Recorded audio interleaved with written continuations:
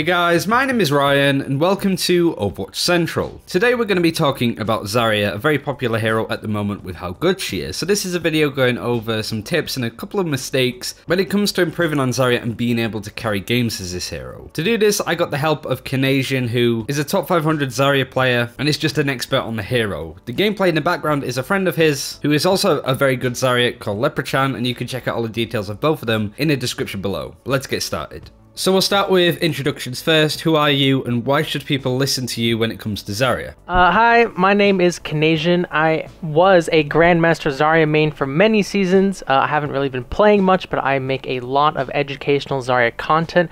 I have a ton of Zarya guides ranging from what sort of playstyle she has, to advanced tips, to all the common mistakes and how you can fix them. And I also do a ton of Zarya VOD reviews on my stream pretty much every week, and there's over 100 of those available on my YouTube channel. So I make a ton of Zarya content, and I always enjoy it, helping people improve with the hero, as she is my favorite character in the game. This video is all about sort of providing tips for people that not only want to improve on Zarya and to be, moderately okay at her, but also to be at that level that you can physically carry games as Zarya, because she is one of those heroes that in the right hands you can have full control over a game if you can get all those things sorted. Before that though, we need to talk about sort of big mistakes, I suppose, that you're going to see coming out of Zarya players of all different ranges. Like, what do you feel are the biggest mistakes that Zaryas make before we go over the general tips and tricks that people should be implementing? Yeah, so I made a video on like the most common mistakes, and even watching lots of Zarya gameplay recently, it's still kind of the same ones. So one of the bigger mistakes is definitely not utilizing Zarya's ammo. Zarya's got a decently long reload at 1.5 seconds, and you'll see a lot of players will either not throw out one more grenade before they reload, or they'll fire like 2 grenades and reload, or they'll be spending a lot of their ammo trying to like hit a Pharah or like a Widowmaker or something. In those sorts of situations, you really want to just dump that ammo into enemy shields or enemy tanks and then reload, because whenever you're reloading, you're sacrificing potential ult charge, and that ult charge can make the difference between getting your graviton right in a clutch situation or dying at like 98-99%. Target selection with Zarya is very tricky. You basically, when in doubt, go for the tanks, and if a high priority squishy target kind of mispositions, you can switch onto them and melt them. But for the most part, you can't really be going past the enemy front line to get to that back line. It's very situational, but that's just kind of a general thought process to who and what you should be shooting. So a second big mistake is, with Rein and Brigitte being very popular right now, a lot of times they will kind of bait Zarya into using her projected barrier on them, even though your Rein and Brigitte aren't really like committing to a fight. So like a common thing you see is Rein will like walk up to the enemy Rein and he'll like swing his hammer twice, and then your Zarya will, as Zarya, you respond like, oh, my Rein's vulnerable, he dropped his shield, and then you bubble him, but your Rein was really just kind of like threatening, not actually trying to like make a play, and then you'll bubble him and then the barrier's down. Now, this is a mistake because you want the barrier to be more than just like a kind of, peacock feathers, I guess. Like, you want it to really be part of something better, whether it be like saving a teammate or like assisting and engage. Like, for example, if the enemy Zarya bubbles her Rein in the situation we described, like her Rein walks up, swings twice, and then stops, and you didn't. Now you as Zarya, you have your barrier and they don't, and your Rein could now potentially pin their Rein, and there's nothing that they can do to stop it. Your barrier will stop the Brigitte stun. They don't have projected barrier, and you can make a play off of your projected barrier versus the other Zarya can't. So that's the kind of adaptation I'd like more Zaryas to use, because, and this applies to Brigitte too, Brigittes will like walk up and stun and whip shot, and then they'll instantly fall back. They're not really committing. Like, you can tell when a Brigitte commits, when a Rein commits, because they keep going forward after taking like 200, 100, maybe Brigitte can't take 200, but after taking like a chunk of damage.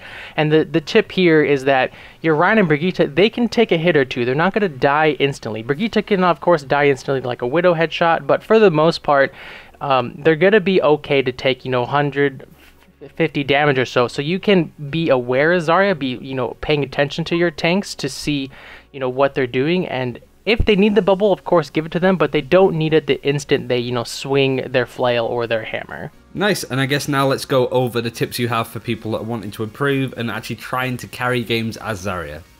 Communicate as much as you can on Zarya. Letting your Reinhardt know, or your Brigitte know, or let's say just any ally you're comboing with, the status of your barriers is so important, right? If you're Reinhardt, you bubble him, and then he's not paying attention, he thinks it's available, then he goes for that like super awesome pin, and he's gonna pin Brigitte or something, but then he dies. It's like, oh my gosh, where's the bubble?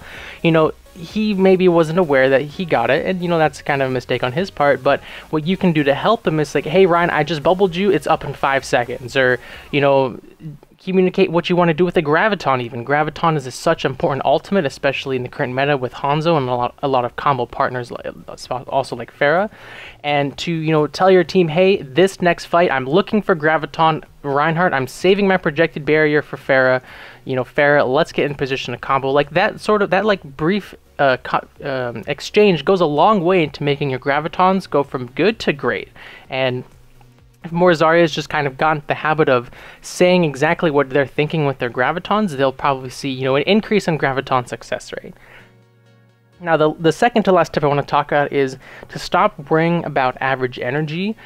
This is something that, maybe doesn't apply to the best of players because they have really honed in on how they want to use their barriers, and I'll go into that in the next tip. But for the most part, having a high average energy doesn't really have a lot of context in the game. Like, if you bubble all the time and you're at 80 energy, but your team keeps dying because they don't have the protection of your barriers, and you just run away as Zarya because you don't want to you don't want to die and lose your charge, sure, you're going to be at a high average energy, but you're losing every single fight. It's okay to be 0 energy, because at any point as Zarya with 2 good barriers, you can instantly jump to 80.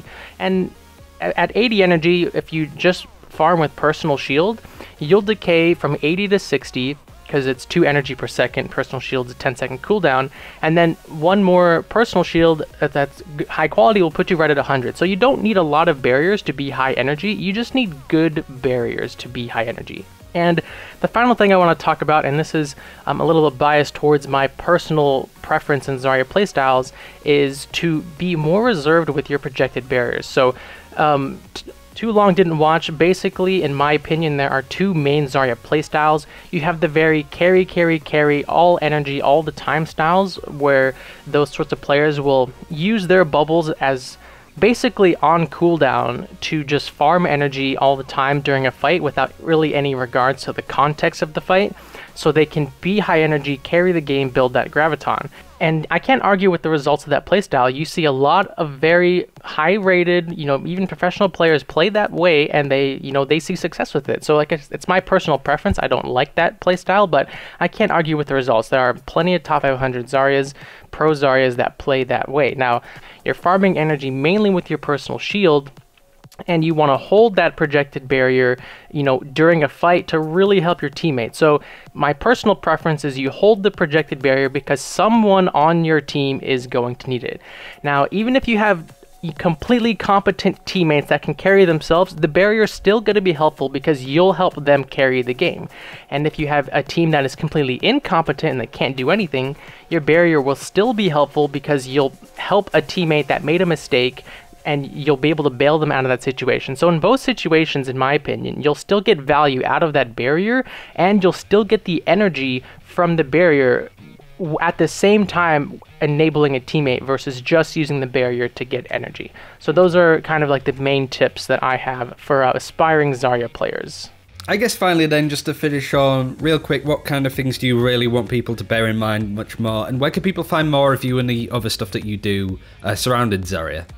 So yeah, one thing I really want to highlight in terms of Zarya gameplay is that disconnect I talked about, where people don't seem to realize that when you enable your teammates with projected barrier, you will also get energy from that, right? A lot of players think that the only way to get energy with Zarya is to farm it, right? To use a barrier to catch, random damage to get their energy. But if you use your barrier to react to the enemy team, react to that Doomfist diving in, react to your Reinhardt getting pinned, etc., that is a great way to get energy, and it's twofold. You're both getting energy, just like you want, and you're also protecting your teammate or enabling your teammate if they're like making a big play. We talked about how Graviton is a game-changing ability, but so is Projected Barrier. Projected Barrier is game-changing as in its own right. When it's overtime and it's just you and Pharah on the cart, and you don't have a grab, you're far from it, you whiffed it, whatever, and your Pharah's building up that barrage and there's 4 enemies around, like it's 2v4, you have no right winning this, and your Pharah, in a Hail Mary, she goes for that barrage, and you come out with the barrier and you enable her to kill like all 4 people. That feeling is so good. It's why I love Zarya so much. So to answer your question on where people can find me, if people want to see all of my Zarya guides, Zarya VOD reviews, Zarya Overwatch League analysis, all that stuff is on my YouTube channel at YouTube, jw.canasian, or just Canasian if you want to use the search bar. And if you want to see any of the stuff that I do live, which is viewer VOD reviews, Overwatch League Zarya VOD reviews, I do those at twitch.tv/Canasian. And if they want to find out when any of that stuff's happening, when new content drops, when streams go live, they can also join my Twitter and my Discord. My Twitter is at Canasian, and my Discord is the Otter Den. And if you want links to all that stuff, they should be below this video, and if you get lost, they're below all of my videos as well. Thank you so much, Ryan, for having me on Overwatch Central. I always enjoy doing these podcasts, and good luck to everyone playing Zarya. She's super, super, super fun, and whatever playstyle you guys choose, I hope you guys enjoy the hero. And that's it for this time. Thank you very much for watching. You can check out all of the details of CANAS1AN and Leprechan in the description below if you want to check them out. Let us know what you think of the video. Bit of a different format than usual. So thanks for watching. Take care. We'll see you next time.